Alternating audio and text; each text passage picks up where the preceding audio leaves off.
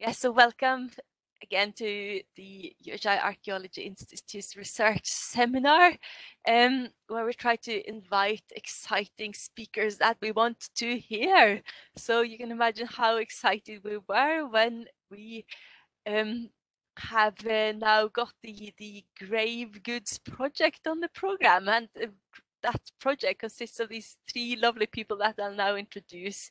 Anwen Cooper, who's a senior researcher with the Cambridge Archaeological Unit and specializing in Bronze and Iron Age Britain and Ireland.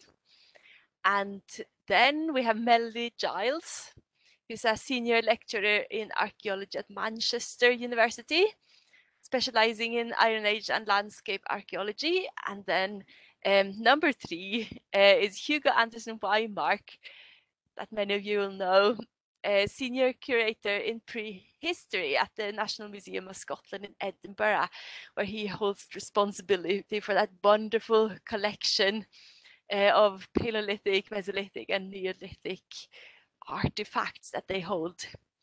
Okay, so I'll hand over to our speakers now, and I'm looking forward to hearing all about the Grave Goods project. Thank you ever so much, Raggy. And it is an absolute delight to be with you, even if it is just virtually. Some of you will know I was your external examiner for the undergraduate courses for many years. So it's lovely to be back with you to talk about research for a change. I'm here very much representing the Grave Goods team. And today we're going to cover a little bit of the main project and then talk to you about the follow-on project, which we are in the throes of right now, which we would actually like some help with towards the end. And so we're each going to take turns. We're going to chip in where it's relevant, draw on each other's expertise, and very much hope that you have lots of questions to ask us afterwards. So the Grave Goods project involved myself and Anwen, but also the main investigator on the project was Professor Duncan Garrow from the University of Reading and Trina Gibson. And our British Museum co-I was the wonderful Neil Wilkin, a very busy man with the Stonehenge exhibition at the moment. This was an AHRC funded project that ended in April 2020. And we set out to explore what we bury with the dead during prehistory, looking at the Neolithic through to the end of the Iron Age, focusing on 6 case study regions from across Britain. Now, the Grave Goods project takes its title, obviously, from the things we bury with the dead, but the title was a deliberate pun in that we wanted to bring those things to light, to make them literally matter. Each of these objects was selected to be buried with the dead for a whole host of reasons. And whilst it is often the golden glinting ones that catch our eye in the museum case, our project set out to look at the whole panoply of objects that people chose to include with the dead. So we aimed to build a database of all material culture found in formal burials during these periods in the 6 case study regions you can see there: Cornwall, Dorset, Kent, Gwynedd, East Yorkshire, and Orkney and the Hebrides. And we began with the HER data, which was the starting point for a greater synthesis of research and antiquarian data from these regions. What we wanted to do is explore patterns of regionality, looking for similarities and differences, for long-term trends.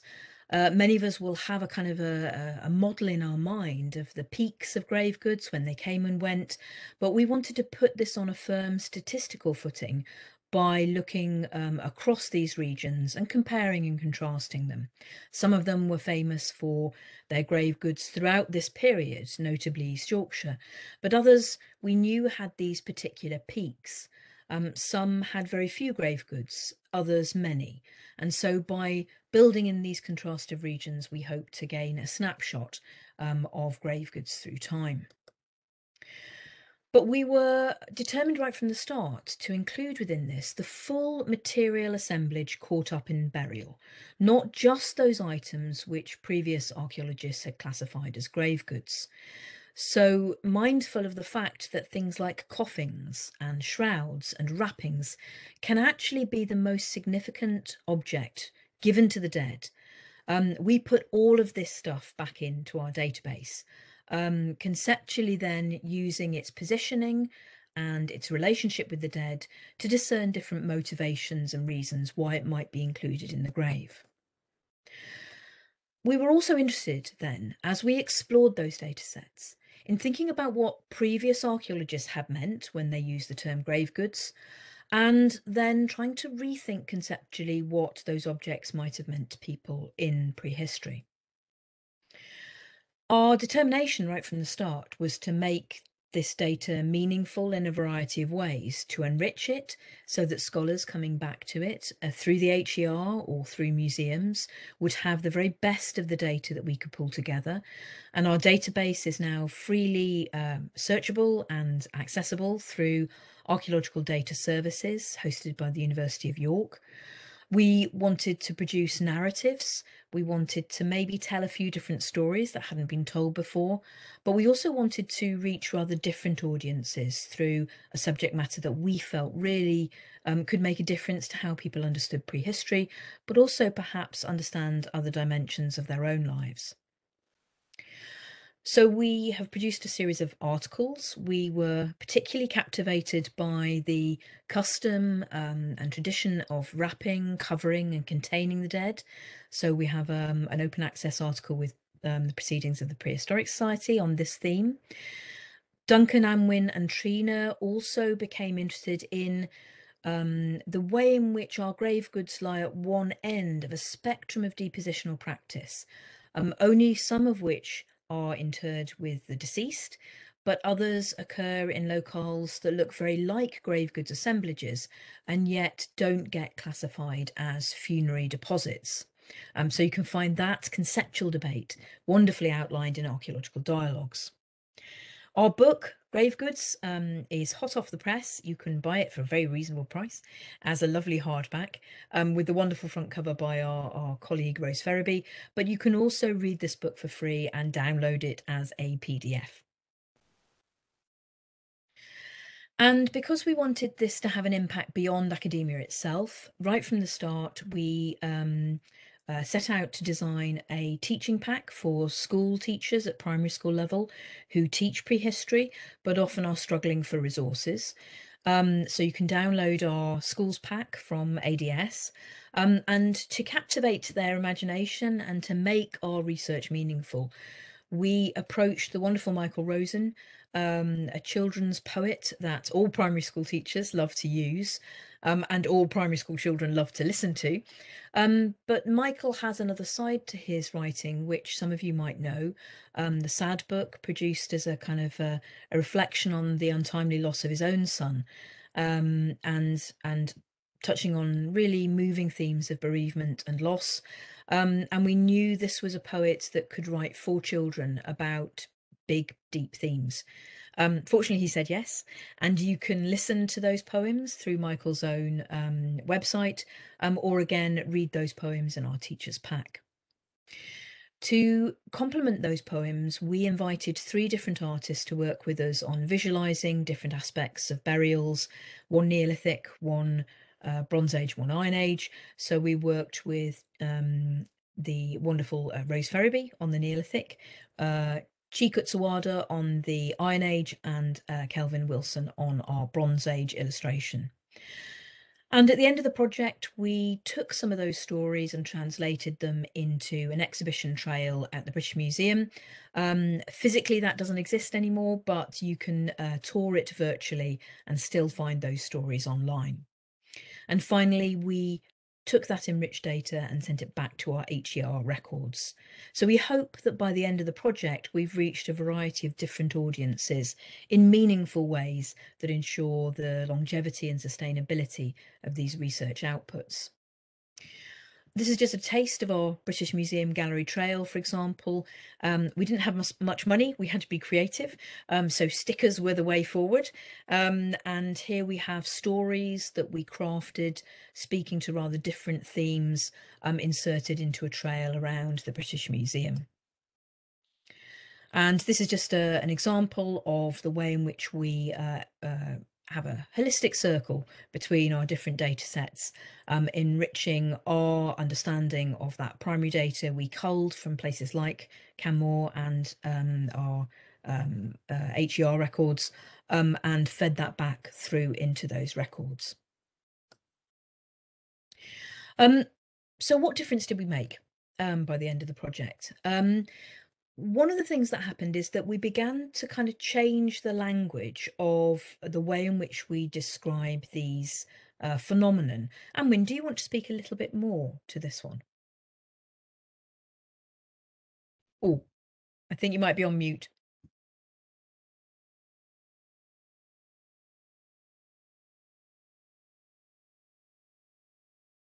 And when I think you can still unmute even if you're not the presenter, yeah.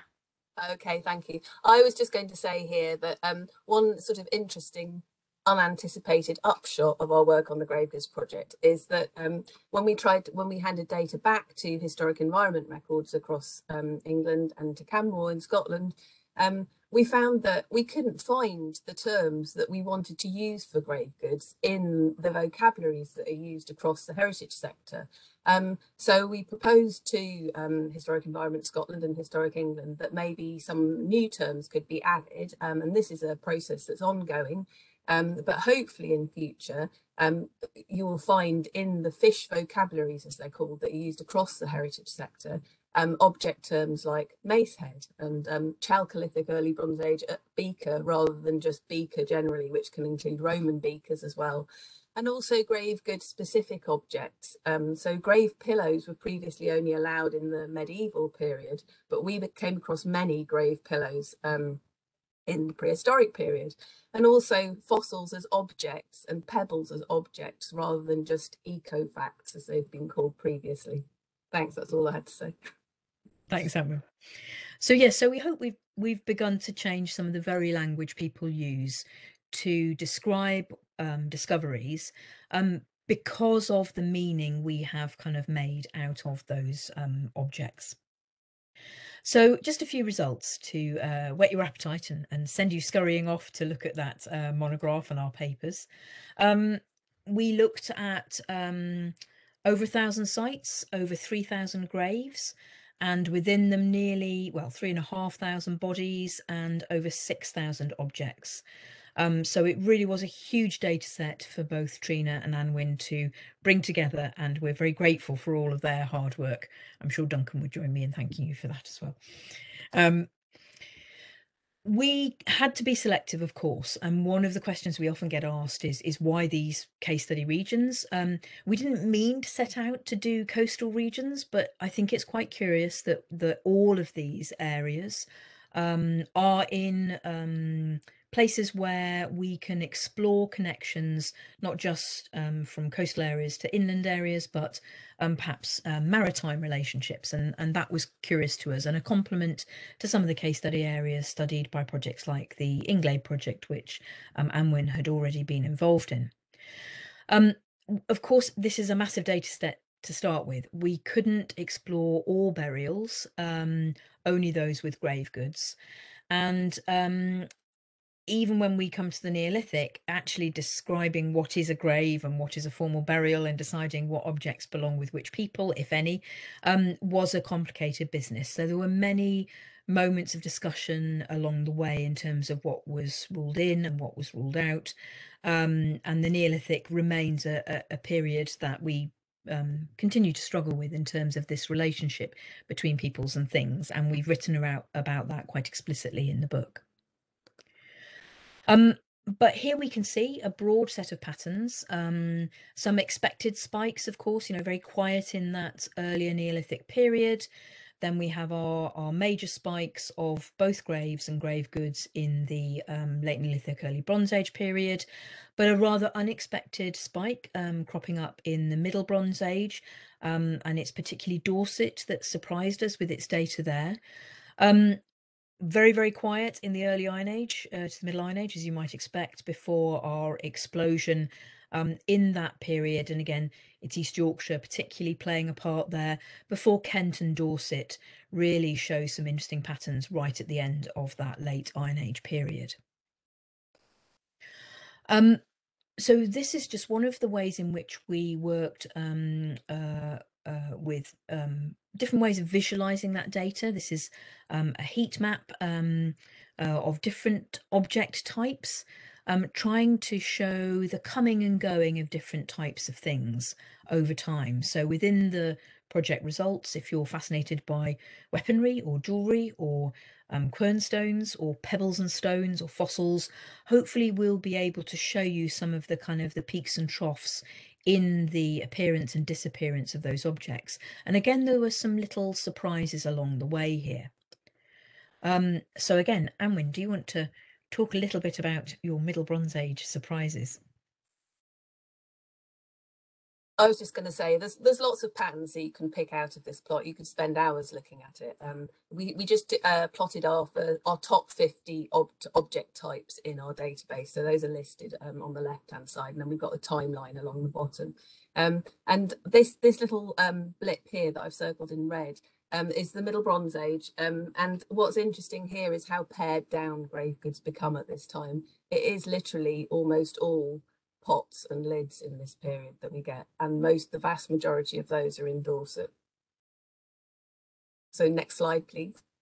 And this is the other thing that I wanted to point out. In that very elusive period around the turn of the first millennium BC, when we hardly get any grave goods at all, what's interesting is when you do get grave goods, these are often very touching and personal objects: armlets and bracelets, covers, shrouds and wraps, pendants, pins and points. Thanks. Lovely. Next slide. So you can see here some of our regional patterns. East Yorkshire, you know, kind of remaining a constant presence throughout the data set. The particular peaks in places like Dorset, in that Middle Bronze Age, that was a you know, a lovely data set for Anwen to mine. But again, coming to the fore through the Durrett region ripes in the later Iron Age. Kent, obviously quite quiet in comparison through most of this period until the late Iron Age kind of formal kind of cremation rites once more really dominate our late data set. So Gwynedd, quiet throughout. Orkney in the Outer Hebrides with its own particular trends, some of which we'll unfold for you in a little more detail through a couple of lovely case studies. And here we can see something of the temporal sequence in terms of the extension of grave goods and the real clustering of objects per grave over time. We can see here the most dominant trend is that there are more diverse suites of objects with people in the later Iron Age than at any other period. And fewer objects, perhaps unsurprisingly, with people in that late Neolithic era. So this is our book, and we're now just going to talk you through 2 or 3 of our favourite themes that we have written about in some depth, which maybe complement the kinds of narratives that others have told about these objects in the past.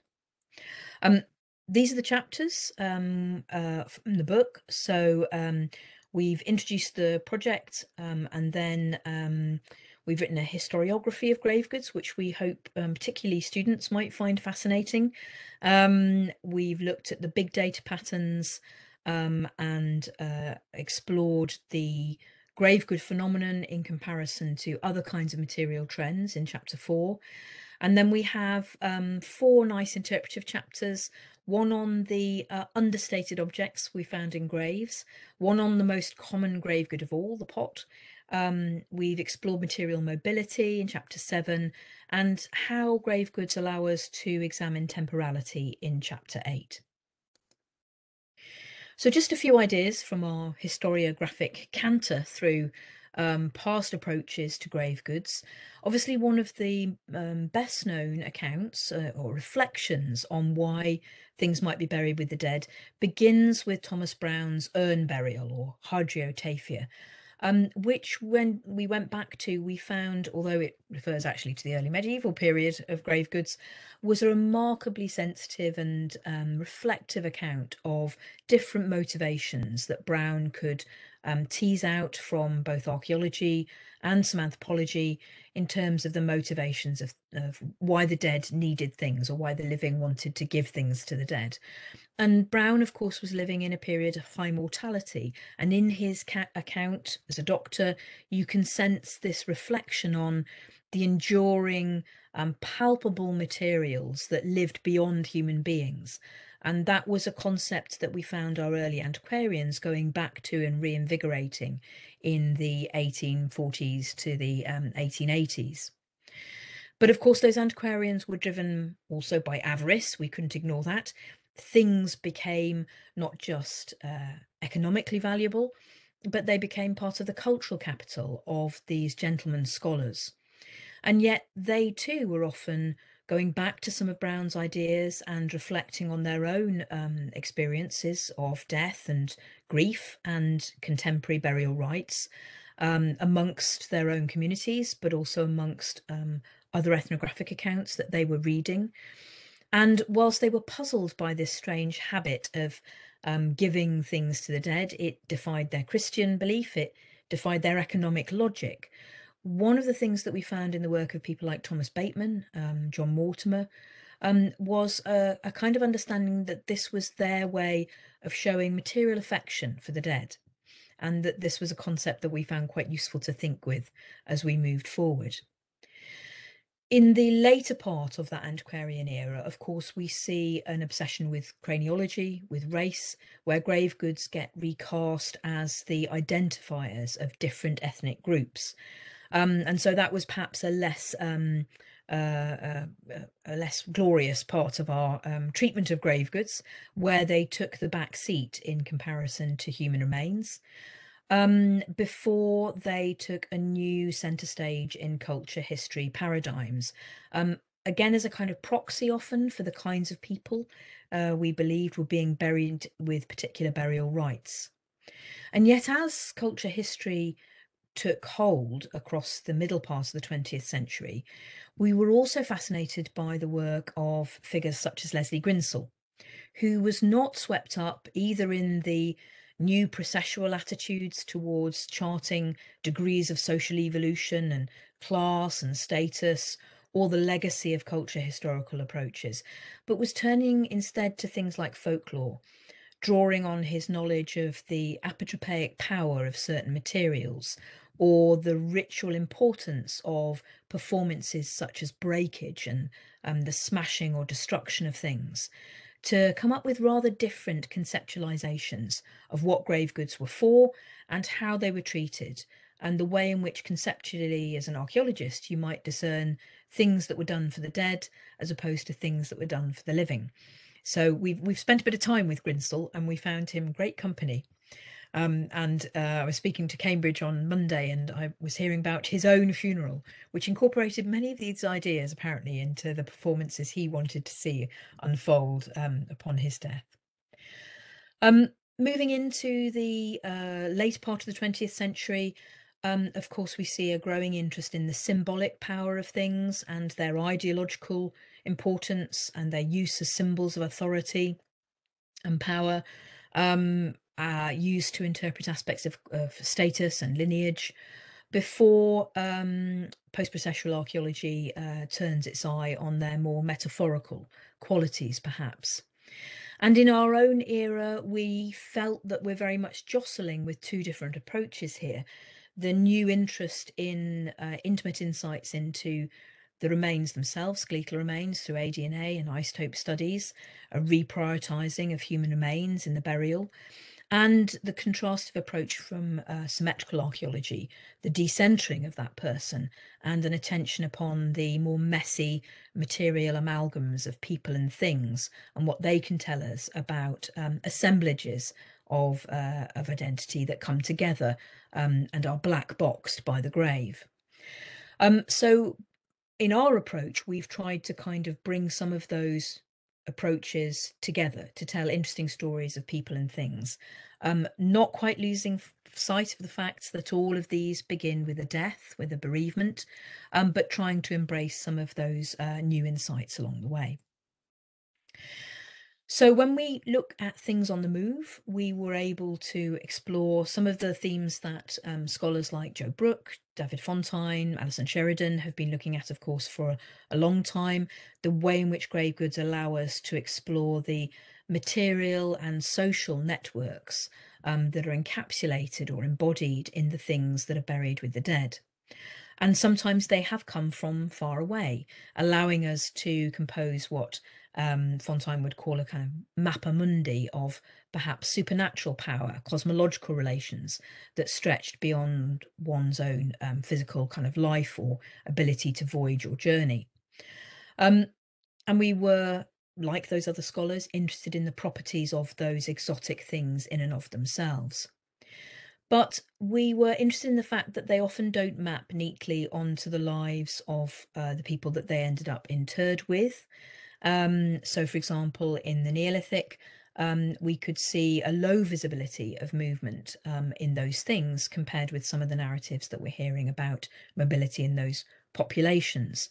And we were particularly fascinated by the favoritism shown for the local exotic, as we called it, things that might not come from very far away, but were still important and special. And that led us to re-evaluate the importance of jet in East Yorkshire, for example, or shale in Dorset, or even the humble substance of chalk for Iron Age East Yorkshire communities. So we were able to draw a contrast between those assemblages that embody extensive networks of relationships in time and space, and those which were more intensive, condensing local networks of relations. That led us also to think about time in a rather different way. Obviously, people like Joe and Tom Booth, amongst others, have been exploring the stories behind some much more messy and protracted funeral rites than we have hitherto expected. And that doesn't surprise us in a period like the Neolithic, where we know the very architecture of death and burial is designed to allow a to and fro of people and things. We know that some of the patterns we were seeing in our data, the objects we were finding in such mortuary contexts, may once have been associated with the body that then had been taken apart, moved around, bits taken away, rearranged, and yet some of those objects had stayed. We can no longer associate them with any particular individual, but we can recognise that they had been consigned to this mortuary realm. So although that led to more fuzzy understandings, of that relationship between people and things, we wanted to write about that in our accounts. So we were able to write about burials where there were these more multi-temporal associations with things, where grave goods might be much more devoted to the community, and also the particular power of a cremation rite to extend mortuary time. Where objects might be placed on the pyre, become fragmented, were selectively gathered and interred, but others were added much later on in that mortuary rite. And indeed, burials themselves might be disturbed and things taken away or added to them at a later date. In contrast, in looking at the very late Iron Age and some of those extraordinary cremations, what struck me in a burial like Welwyn Garden City 3 is the very short period of time, the contracted temporality expressed through these grave goods. There is no curation of objects here. There is no long lineage. They are all of the era. They make the man, and they were not bequeathed or given on to his successor. So in contrast here, I think we're looking at a cremation which is very much about the moment in time and the man himself. And perhaps here this is part of how funerary rites are used to make a kingly figure. So that's I think where I'm going to hand over to Anwen to talk about some of the objects that we particularly wanted to bring to the light that haven't been given space before. Hello again. So I wanted to discuss our work on understated objects because it underpins a lot of the work that we undertook more broadly on the Grave Goods project. It's also a topic in which grave goods from Orkney play a very strong role. So I'll run through some of the key elements of this study, and I think Mel's going to chip in from time to time towards the end. So next slide, please, Mel. I want to start with an example from beyond prehistoric Britain, which emphasises the potential interpretive significance of humble objects. This excerpt is taken from Marcus Zuzak's novel, The Book Thief. It's taken from a chapter in which the book's main protagonist, 13-year-old Liesel Memminger, waits over the sickbed of Max, the Jewish man who her adopted family have been hiding in their basement on the outskirts of Munich as World War II intensifies around them. Max becomes seriously ill in the winter of 1942. There's an unspoken feeling in the family that they'll soon have a corpse on their hands. As Max's condition worsens, Liesel starts to glean objects which she feels might be valuable to a dying man, or which, in case he wakes up, might be something to talk about. Beyond the objects listed here, she gathers a trampled football with flaking skin like a dead animal carcass, a feather lovely and trapped in the hinges of a church door, a lolly wrapper containing a collage of shoe prints, a piece of sky memorised and scribbled down on a piece of paper, a leaf like half a star with a stem, which somehow made its way into the school broom cupboard. Next slide, please. Not exactly grave goods, these objects could easily have become so and were in part imagined as such. Zuzak's remarkable story, from a time and context well outside prehistoric Britain, is an eloquent reminder of how the simplest things can become meaningful in times of grieving. Next slide, please. So small things are a key outcome of logging all the objects formerly deposited with the dead from the Neolithic through to the end of the Iron Age. They're not usually found in museum displays. They're often separated out from more exotic aspects of grave assemblages. And they're often recorded only in passing in excavation reports. They're sometimes lost, and they're sometimes actively discarded by antiquarian and early 20th century excavators. Overall, therefore, very little is known about them. They have, until recently, evaded public display, general synthesis, and detailed analytical attention. So the next question is, of course, how you define understated objects. And this obviously isn't an easy thing. The table on the left is our attempt to do so in the Grave Goods book.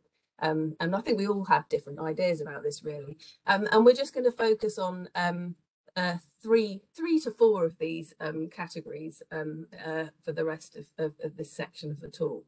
The next slide, please. So I'm going to mention very briefly animal bone beyond bone objects. I'm going to talk in a bit more detail about pebbles, not just quartz. Then single grave goods is another set, and then Mel's going to talk about bundles of understated objects. Next slide, please. So I'm not going to go into detail about animal remain grave goods, but I did want to include this slide because dogs in prehistoric tombs are definitely a very Orkney theme. And so this is a favourite slide of mine. These are lovely animal remain grave goods that we encountered in our case study areas. And it also includes this handwritten note which Mel encountered in her copy of Mortimer's 1905 volume on prehistoric burials in East Yorkshire. And if you can read the writing, it says, "Souls are not lost with dogs." Next slide, please. Overall, with animal remain grave goods, I think the main point to take is that they're incredibly versatile. They're worked into personally valued objects. They're employed in highly dramatic ceremonies. They cite imagined landscapes and alternative states of being, and they operate as cherished companions. And there's food for the living, the dead, and the supernatural alike. Next slide, please. Moving on to pebbles, which I'll look at in more detail. So these are some of the simplest objects found in prehistoric graves. We found them in just over 3% of burials in the Grave Goods dataset, and they play various roles, lining the grave, covering the body. They're mixed in with cremated remains. They support pottery vessels, or they're deposited as objects in their own right. Where the stone type is specified, this is mainly quartz or beach pebbles, but we also find chalk, jasper, sandstone, pumice, gypsum, and flint nodules. Occasionally, these pebbles are polished or have unusual features like natural perforations, but often they're entirely unaltered. Sometimes they're carefully placed in inhumation burials, often in the hand. And they occur in both simple and lavish graves. They've often only survived thanks to the assiduous antiquarian and early 20th century excavators and collectors, which Mel mentioned earlier, like John Mortimer and Leslie Grinsell, and that's John Mortimer on the left, that's like a yellowy picture. And I think an important quality of pebbles is that they're interpretively elusive, and this is an important quality too. As Linda Cracknell said in her Radio 3 programme, The Essay, on 29 things that only people who collect pebbles will understand, I like the fact that no one knows that imagination is required. Next slide, please. So here are just some of the pebbles we encountered in the Grave Goods dataset. I'll leave you a few seconds to have a look at them. I particularly like the piece of cherty rock, much rubbed down on one side, from Painsthorpe Wold Borough 4.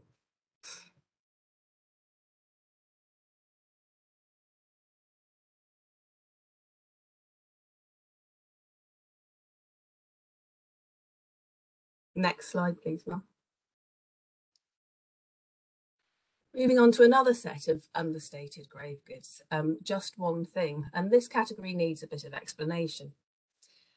So almost 60% of burials in the grave goods dataset included only one object. And these burials are for us an important antidote to the wealthy graves that have often dominated grave goods research. They also raise some interesting questions. Are lone grave goods like these signatures of impoverished graves?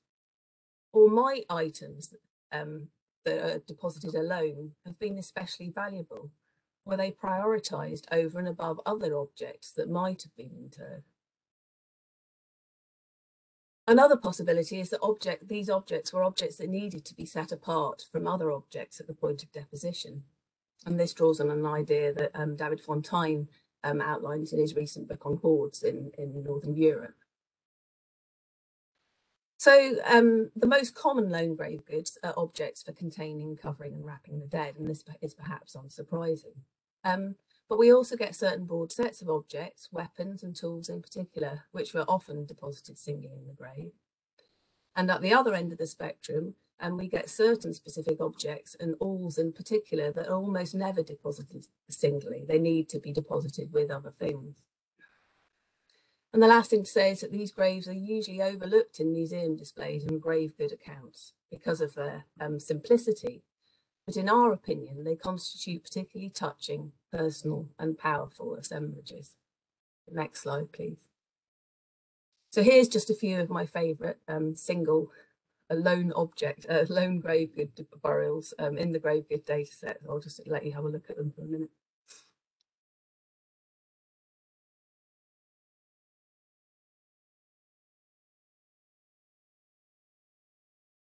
Next slide, please. And hand over to you, Mel, to talk about bundles. So although we found lots of lovely little things, as Anwen said, sometimes we find them in little clusters, and just a couple of examples here to share with you. We've got a burial here from Langton Wold Burial 2 in East Yorkshire, where Mortimer recalls that a cluster of objects was found in such a tight gathering that he felt they must have been contained within a bag with an elderly woman. And all of these objects were meaningfully brought together. Joe Brooke and others have written about them.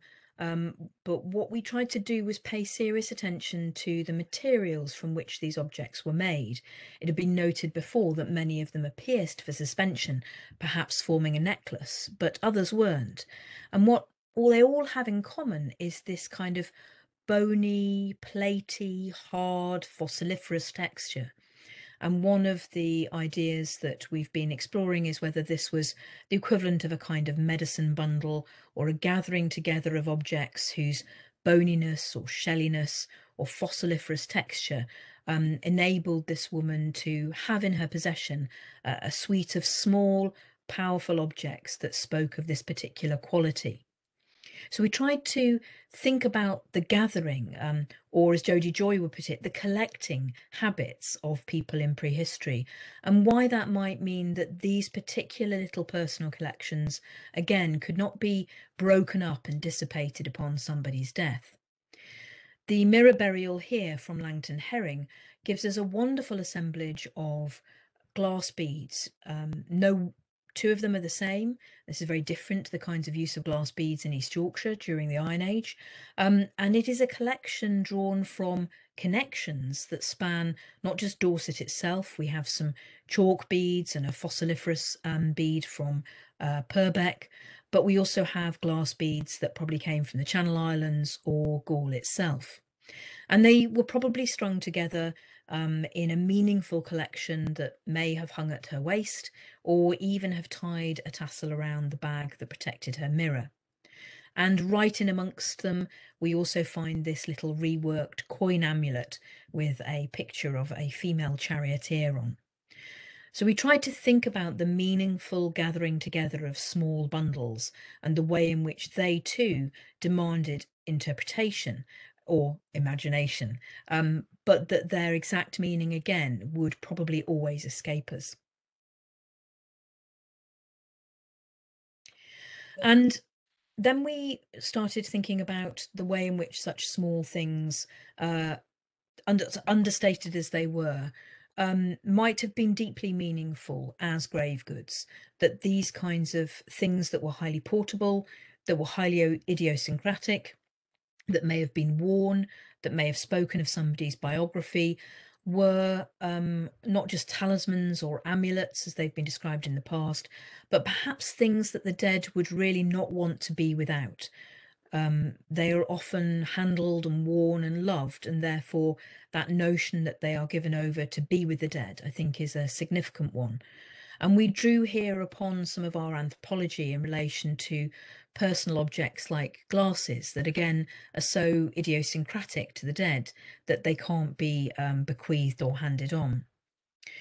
So we tried to use some of these objects to talk about the relations of the deceased, that these were not grand gifts or gestures, but perhaps brought us closer to the identity of the dead, and spoke about the care and respect with which they were being interred with things that were powerful and meaningful to them. Right, I'm going to hand back to Anwen at this stage.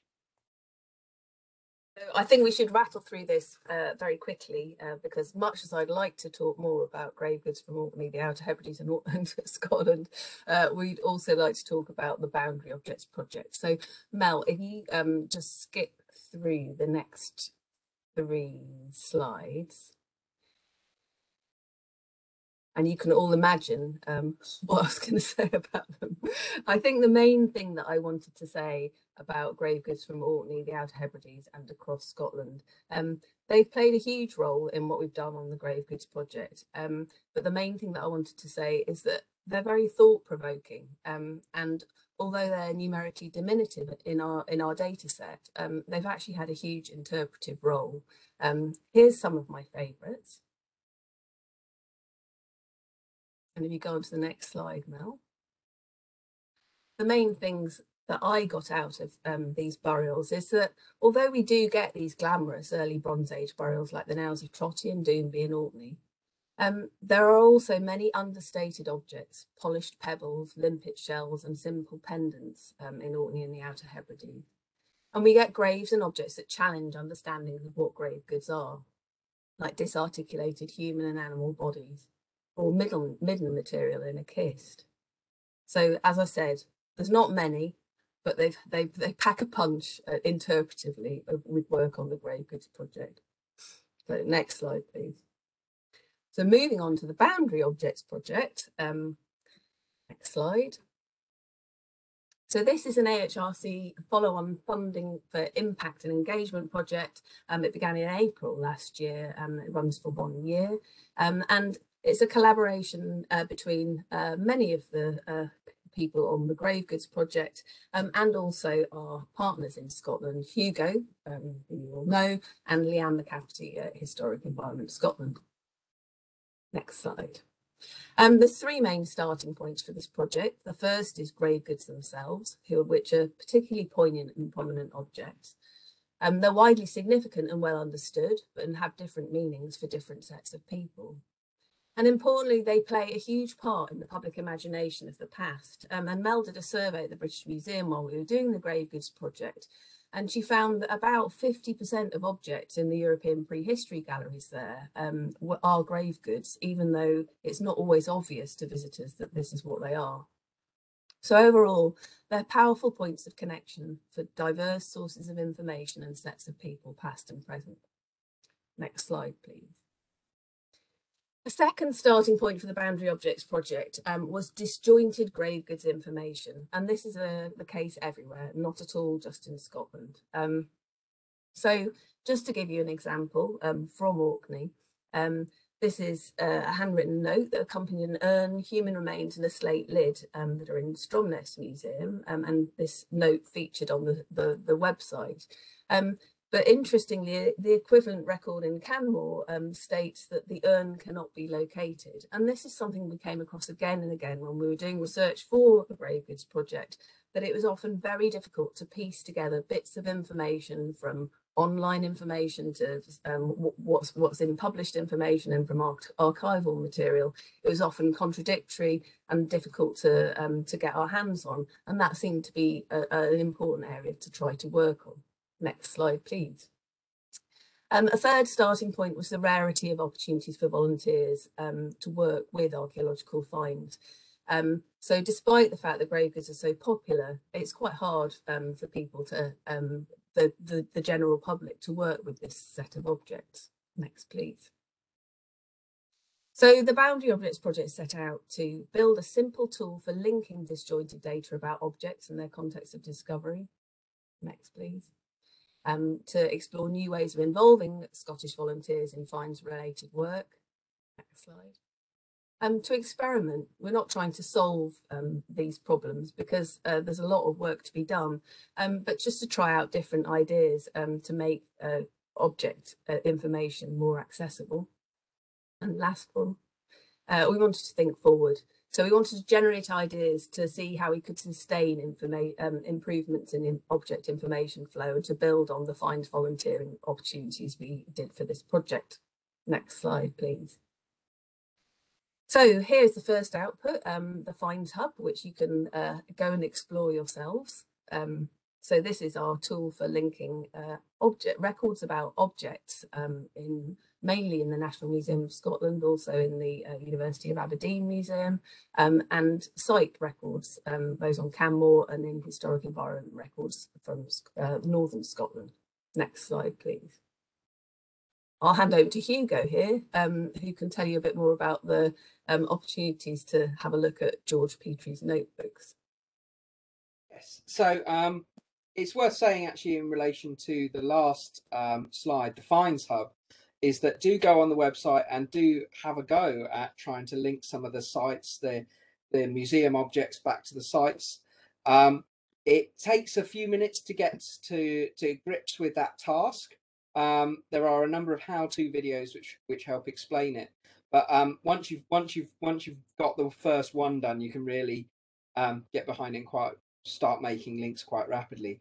But it's a really exciting project and an opportunity to really supply links back and actually make those connections, and we're finding sort of quite interesting links and stories of objects by doing that. So yeah, do have a go and do get in touch if you find yourself having any issues with it as well, because once you get started, well, you can get a lot done, and it's really interesting. So we've got in addition to the task of linking the sites and objects back together, we're also doing a few sort of ancillary projects, and one of them is George Petrie's notebooks. So these are in the library at National Museum Scotland, and the library has been busy scanning these. There's still a couple more to go, and they're being made available just as scans on our museum's Flickr account. So if you go to National Museum Scotland, you'll find an album for each one of those notebooks. But one of the things we really want to do is have those transcribed and to make that data more accessible by being able to search the text and identify the images. So I'll come back to that task in a minute, but many of you know George Petrie through his sort of excavations in the 19th century. He was a prolific excavator in Orkney. He excavated Skara Brae, Maze How, Coyness on Sandy. He excavated numerous brocks. And these notebooks, really, they're jottings about those excavations. They often don't have a huge amount of text, but they're full of wonderful illustrations of the sites and the objects. And they vary from measured plans to sketches of objects. And what's really interesting is there are, particularly for the artifacts, there's little additional bits of information in there that are helping us identify these objects, get better provenances. So this mace head you can see at the top here, that's passed into the hands of James Walls Cursitor. It's in the Hunterian now, but the little provenance here is the best provenance you'll find for that object, saying where it was actually found. And similarly, this sketch in the middle here, we know that the two bone die, possibly bead making debris, you can see those at Skara Brae Visitor Centre. They're in National Museum Scotland's collection. But this axe in the middle here, that's in Orkney Museum, and it's a really fascinating one because you can see it's been turned into a weight at a later date. So there's lots of sketches, and it's trying to find out where those objects have ended up and enrich our sort of stories relating to those. So next slide. So how you can help us is by tagging and transcribing these notebooks on the MicroPasts website. So MicroPasts was set up by the British Museum to transcribe some of their metalwork cards a few years ago, and it's diversified into sort of all sorts of heritage projects. And so we've been working with them to set up these notebooks as a way, as a project, transcription project for us. So we've sort of blended this. There's a lot of image tagging here, in that you would draw a box around an image and describe what's there, and then also transcribing the jottings about it on the page to actually give that information about it. And again, these are fascinating. It's sort of like there's some pages which just have little jottings, amusing things that George Petrie observed, some work notes, some really interesting excavation notes, but real insights into his personality as well. So they're a valuable thing. We're really pleased that they're becoming more accessible, and with your help, once the public and anyone who has had an opportunity to transcribe these has finished these notebooks, all of that information will be available and searchable online. So it's a real great way of making these things more accessible, because they're not in a really logical order at the moment. So it does need that help in tagging each one so that we find things. Right, next slide. This is just a brief slide. Shall I hand back to you, Anwen, to say a little bit about the Death Cafe? It's another sort of project which has been going on as part of this. Yeah, I'll actually, I was sorry. I was going to hand back to Mel, but before before I do, I was just going to say that Mel, Hugo, and I are very much hoping to run workshops on Orkney with UHI Orkney and also with Orkney Archaeology Society to go through, run through the tasks on the Finds Hub and the MicroPasts George Petrie notebook tasks. And Mel talked to you more about the Ancient Death Cafe now, which is another initiative. Yeah, so in a previous project with Karina Croucher, we used a kind of version of the phenomenon of the Death Cafe, which some of you may have heard of, set up as a way of encouraging a more holistic and healthy conversation around the dead, and a way of normalising loss and bereavement. And we decided to use that in Karina's project as a way of engaging people with archaeological artefacts and stories that help them reflect on their own experiences.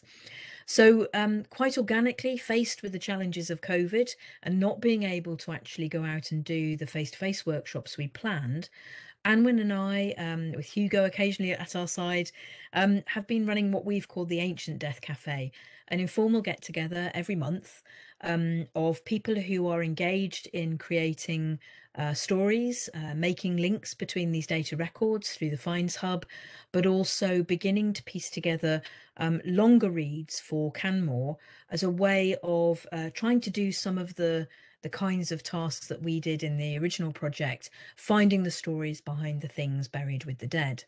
And we found that that has worked very organically and supportively to help network people, to find stories out there we didn't know about, to connect people with records and with expertise, but also to develop that storytelling that we want to see come out of the project.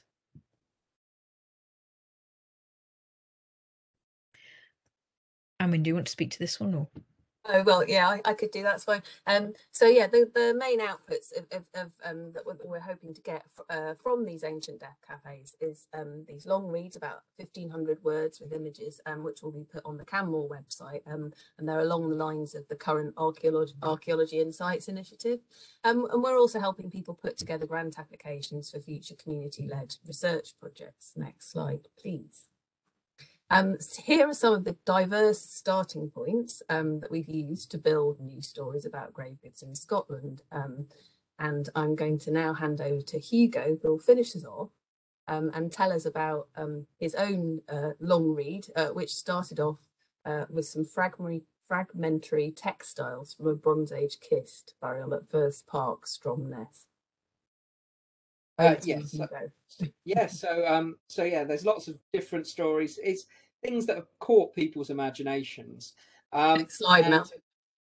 Sorry. Yes. So next slide. Yes. So the one I'm talking about is some textiles, plant textiles that were found at First Park, south end of Stromness, and this is a really good example of the benefit we get when we connect the two data sets together, because the reason when I was going through our own collections, I was looking at this entry for a piece of textile and I didn't recognize the site in Stromness. And so a quick search on Canmore and there are no kists in that area. So this is an object, a burial that has never made it onto the historic environment record.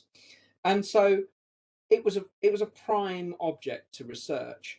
And what's really interesting, you look at this textile, you can see how neatly woven it is. There have been reports on it in Audrey Henshall wrote about it in the 50s, about as a plant textile, but the actual find has been entirely forgotten. So next slide. The little bit of information we had to go on was that it was found, or James Walls Kirster donated it in 1911 to the museum. And there was reference to a newspaper article. So the Orcadian search through the British newspaper archive threw up this wonderful information. And, you know, the way antiquarian writings in the past in papers were often sort of really like short archaeological reports.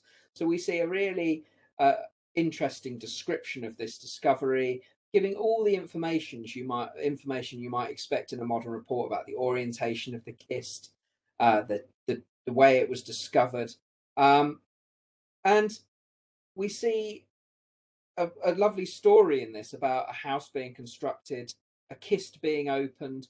There's the excitement of the discovery. All of the various antiquaries in the area descend to have a look at this, and it's seemingly a burial of a female individual, a poorly preserved skeleton. But the exciting thing is this covering of this textile over the body with what they describe as a sort of different thin bark or wood covering over the skull. So no grave goods in this at all, but a very careful plant material, something you wouldn't normally get preserved over that body. The one thing in the paper doesn't describe is actually where it is. The house didn't have a name at that time, but subsequent searches over who was building a house there reveals that this is Redroof in Stromness. So the actual kist was under the north boundary wall of the site.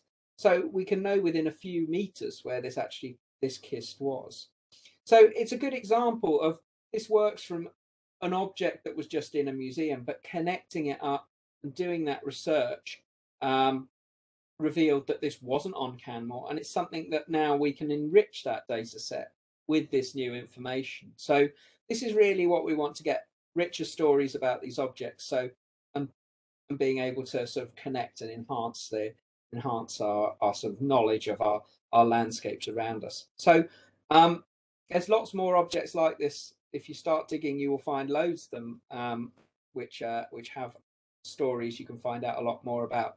There's certainly, it's not all written in one place, so that's the fun of being able to research these objects. So I'll hand back there. I think we're reaching the end of our talk. We have reached the end of our talk.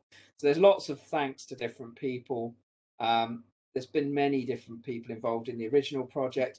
In the current project, we've worked with many different HERs, museums, people from different sectors. And so I'm not going to name them all. They're all listed there. But I will say on behalf of us, it's a pleasure talking to you today. Do get in touch if you want to get involved with what we're working on at the moment, because we're finding it quite exciting and engaging. So I think we're happy to take questions, aren't we? Thank you very, very much. I'll applaud on behalf of everybody. Jane is applauding too. Yeah, there have been a few questions coming in the Q&A section. Can I just check first, what should people do if they want to get involved, for example, by transcribing the notebooks or tagging images or any of those tasks that you described? If people out there are sitting thinking, oh, I want to do this, what should they do? Well, if you put for the micropasts one, if you put in micropasts and go and look at their projects under British, one of them's a featured project, but there's lots of the notebooks under the British prehistory section. You can pick one and you sign up and you start transcribing it. For the Finds Hub, if you go to finds-hub.org, again, if you just search Finds Hub, it comes up. And again, register, watch the how-to videos, and you can start straight away from there. They're all up and ready to go. And yeah, and then just contact us if you have any further questions about it. But they're all up online and ready to go. That sounds good. But there will be a workshop coming up on Anwen. Yeah, and I was also going to say, if you go to the Boundary Objects Project website, which is hosted by the University of Reading, all of the initiatives from the project are summarised there in one place. So yeah, hopefully you can find that if you Google Boundary Objects Project. I know you're planning a workshop with the Orkney Archaeology Society too, though, to get people involved. Will we hear more about that in due course, I hope? Yeah, so I think we're just setting a date for that at the minute, and I think we're provisionally going to do a workshop at UHI Orkney on the 4th of March. Is it, Mel? Yes, all being well. Super. Yes, Look forward to that. Fly up there, yeah. Cool, in person even better. Okay, Jane, would you like to come in first before we go to Q&A? Yes, thank you. That was really, really interesting. I can't wait to read the book. And I've been keeping up with all the exciting developments of the project. It's really fascinating. It's great to hear about it. I just will just maybe abuse a privilege of appearing on screen and ask a question. Obviously, that there's going to be lots to look at in the book to do with this, but I just wondered if you had to give any key findings of what you would say defines the particular areas in relation to the Bronze Age, particularly say this local exotic material. What would you say for each case study area was a material that defined that or wasn't found elsewhere, or is it not that clear cut? Oh, that's a tricky one. For each of the case study areas, or just some of them. You can search that, Jane, in the database. I think what we've tried to do, that I think that would be quite difficult to say, oh yes, actually from this analysis new things popped out that we didn't expect, but certainly shells and pebbles, though, you know, as Anwen did a lot of research on that in the early Bronze Age, and of course, you know, people have written about those before, but it was the you know, they don't get the attention they deserve, particularly in a museum context. So that made us rethink the importance, particularly where they're the only thing there. And also in the Iron Age, you know, they just get chucked away.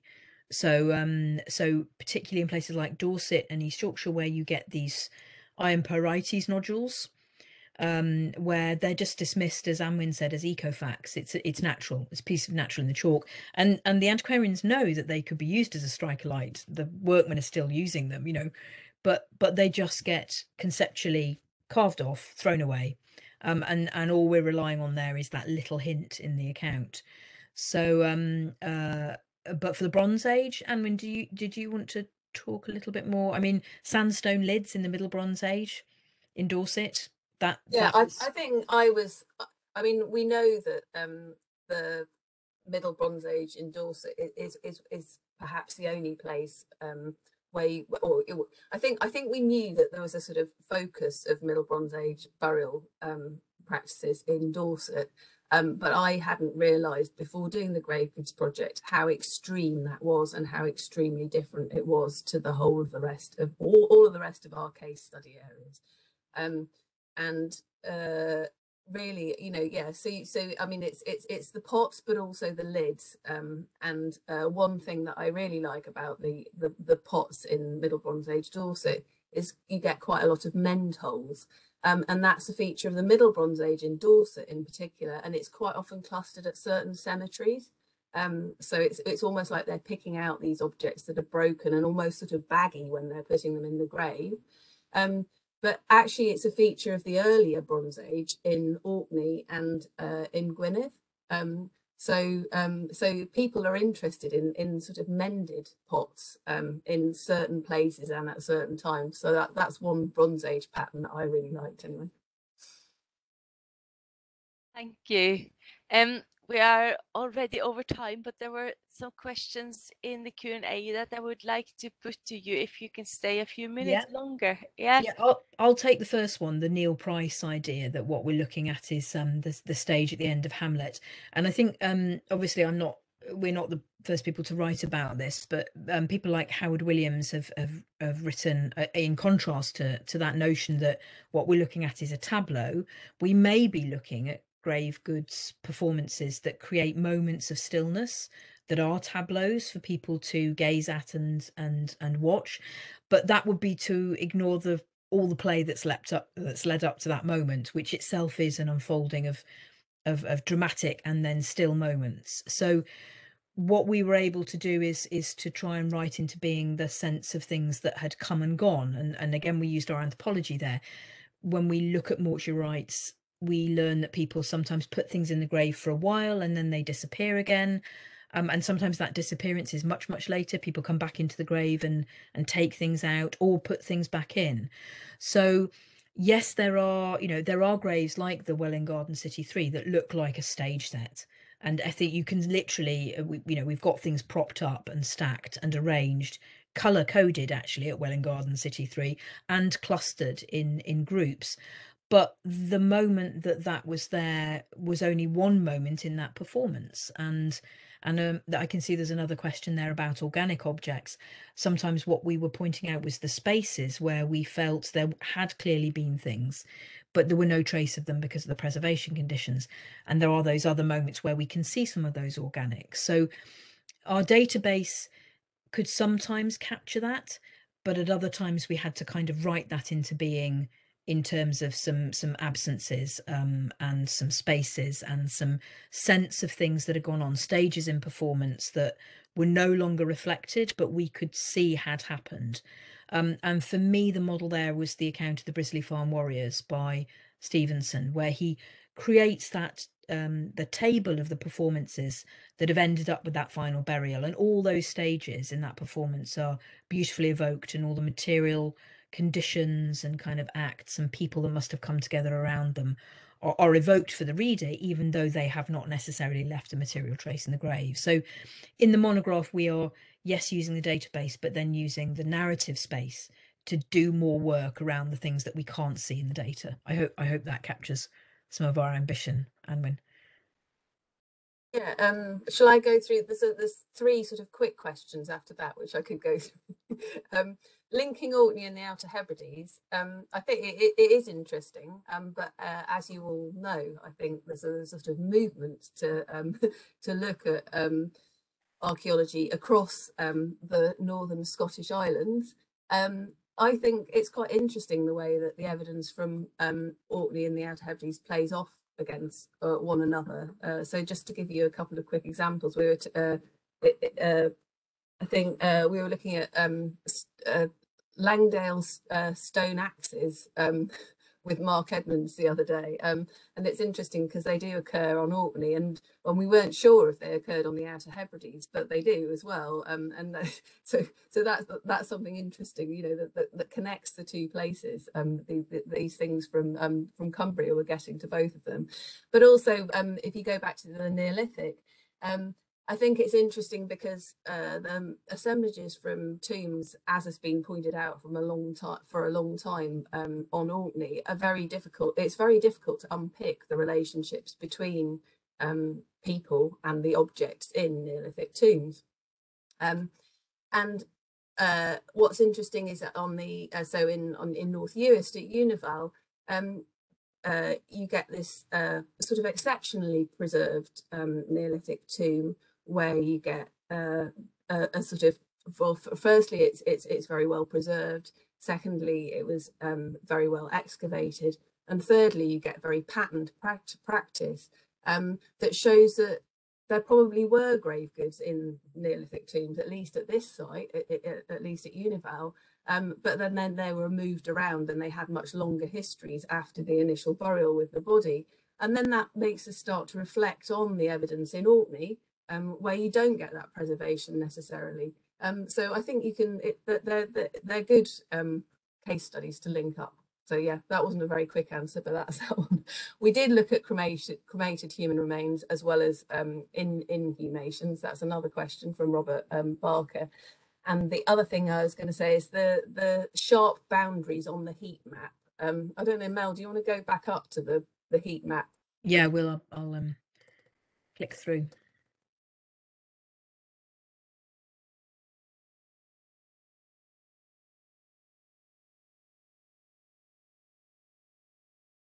It does need a bit of explaining, this diagram. So what we did is we split our entire study period into 100-year time slices, and we worked out the probability of objects belonging to those 100-year time slices. And what that means is you sort of get a better representation of the occurrence of stuff over your entire study period. So the sharp boundaries are the end of an 100-year time slice, and that's why it looks blocky. Obviously, you could blur that if you want to, and obviously it's a bit of an artificial construction, but it is they are quite steep curves, even if you try to blur these boundaries. So I hope that explains that a bit better. And the last question is about communal versus discrete single burials. No, we looked at anything that was associated with the dead. So as Anwen's evoked, we looked at those, even though it was messy and difficult data. We did look at communal tombs, and we tried to see whether we could see relationships between things and people, and where we couldn't discern that exact relationship, as Anwen said, we've been writing about the fact that those architectural spaces allow for these objects to have a kind of a much longer itinerary and temporality, and yet they don't lose that mortuary meaning and association, but they get reconfigured. Likewise in the Bronze Age, later Bronze Age and kind of Iron Age period, if you're dealing with multiple burials, again we dealt with them if they had grave goods in. Sometimes we could see from the records which body things have been placed on, but sometimes we're dealing with a kind of a dual association or an assemblage that had a meaning, you know, Cliffs End Farm, for example, in Kent, where we've got a number of bodies with very different mortuary histories that end up in the same pit together. And we've got the very charismatic old lady who's been clocked on the head with her pebble pressed to her mouth. So yes, so definitely we did look across those kinds of messy mortuary assemblages. And so I think I'm hoping that whereas the data had to sometimes fit within certain categories, you know, it was through the power of the wit and wizardry of people like Chris Green through our visualization that we've really pushed ways to kind of interrogate that data and show its messiness, and our conceptual articles admit to that messiness and talk about it and even, you know, and blur those boundaries where we felt that needed doing. And so the book gave us also the space to talk about some of that ambiguity. So I hope when you've unfolded some of those narratives, you'll understand more of the messiness in the project, but also that is telling us sometimes some really important things. Brilliant. I think it's time to end now. Thanks for all the good questions, everyone. And I think we can echo what Carenza Murray is saying here. She says, fantastic presentation, guys. Hats off to everyone involved. So thank you so much again. And I'll stop recording now.